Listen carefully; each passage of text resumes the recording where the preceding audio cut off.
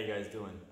So today I want to start with, pretty much I want to start a new video series here, and I want to basically, I guess I can call this the P2R Honda Accord Reset Project and our 2019 race progress with this car. So it's been a couple of years since we've been consistent and pretty much winning solid races with this car. I mean, it's been kind of a little race here, a little race there. No real solid series that we've been competing in for a long period of time. Go back 4, 5, 6 years ago, and we were running consistently, running the car 3 or 4 times a month, running the Farah series, running the NASA Honda Challenge. You know, we kind of backed off a little bit. So I think it's time we start getting this car reset, resurrected. We'll bring the car back out and get competitive and be up, win another championship with the car. I mean, the car has the potential to do so. Well, we believe so. We think we can be really solid. We just got to get back on the track and get it going again. So with that, I'm going to give you a quick tour around the car, show you what's on the car now. So that way, as you follow us in this YouTube series that we're going to have here, you'll see what we install, when we install it, and how we do it. And just let you see where the car is starting from now. We have the Anki wheels. I think these are called the PFO ones. You come down here. We're running a 13-inch 4-piston Willwood caliper setup that we got from Fast Brakes with a 2-piece rotor to kind of reduce a little weight. There. We come to the back.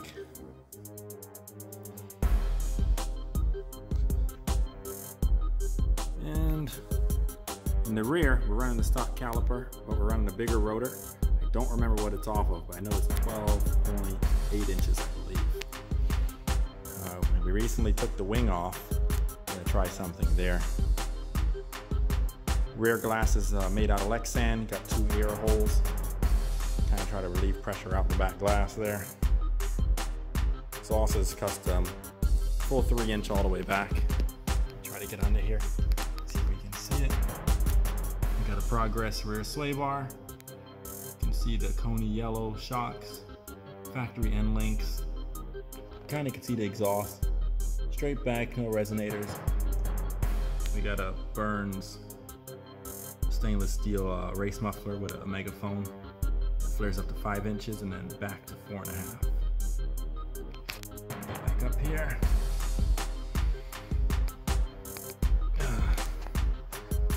Come around the other side of the car. Take a peek on the inside. Got a little bit of trash in here right now. As you see, we have our fuse box here.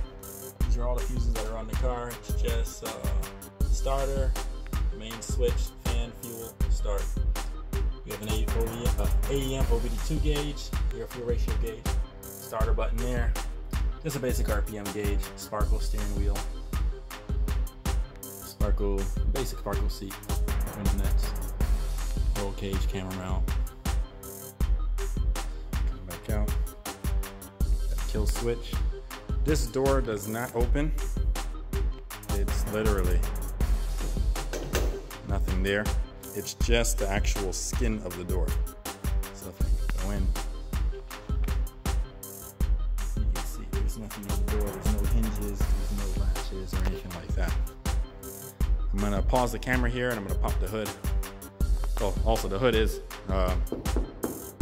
carbon fiber hood. Okay, so the hood is popped. Some of the most obvious things you'll see here, like a stock intake manifold on the car. We actually had the P2R power plenums on here, but since we're no longer offering that product, we kind of tried to run what we're gonna be offering. So for now, remove the power plenums. All we're running is these new thermal gaskets that go here and there. Got the P2R block-off plate for the secondaries, thermal gasket there. We're running a small battery here. That's where our battery goes. Our header is a custom header that we made. But, you know, that wouldn't clear anybody else's fans or anything like that. There's not a lot of room there. custom 4-inch intake, on a Block's 76mm throttle body.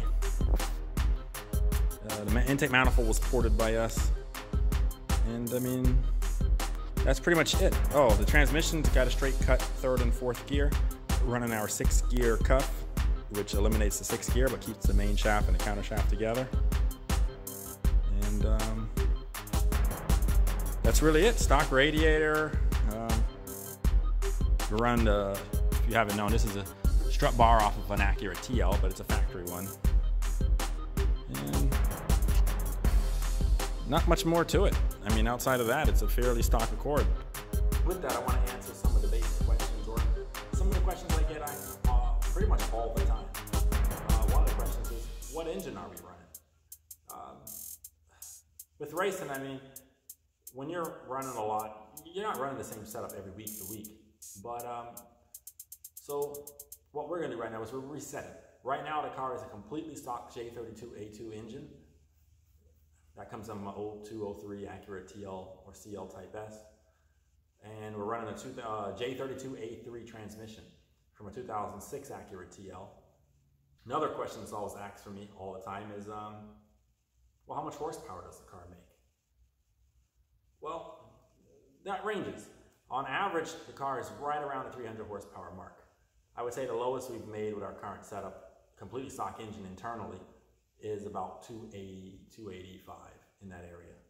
On a healthy motor, we get as much as about 305 to 310 horsepower. That's pretty much the most we've seen on the stock engine. So one of the things I wanted to do, or one of the things we wanted to do here, the first thing we want to do is we want to freshen up the car. So I went ahead and I restarted that. We actually pulled the gas tank out of the car last week, and I just replaced it with a brand new fuel pump. Went back with an original Honda pump because, to be honest, we don't need a lot of extra fuel right now for what we're doing. So we went ahead and put a brand new pump from Honda, a new filter. When I took the gas tank out, I wasn't too happy with the condition of the tank, so I went ahead and bought a brand new tank as well.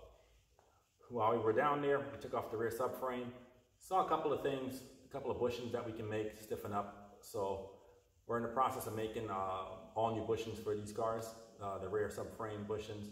Actually, we got a couple of them made already. These are for the front radius rods. These are actually available now.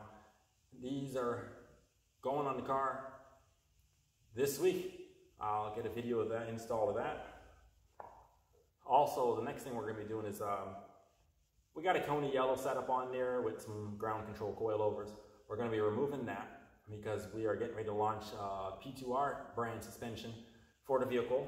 And before we release it, we want to do a lot of testing with it on our car. So this is the first look at the suspension that we're going to be putting on the car.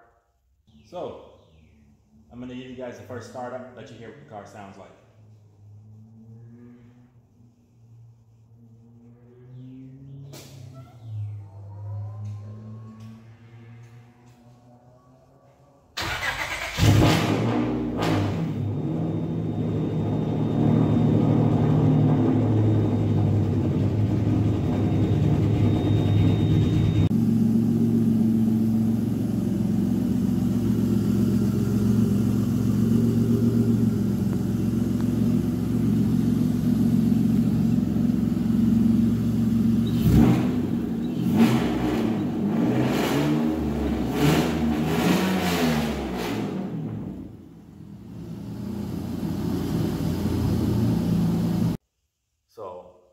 First things we're going to do here, we're going to go back out to the track with the stock engine, the transmission the way it is, the new suspension setup, get some solid lap times in on the car.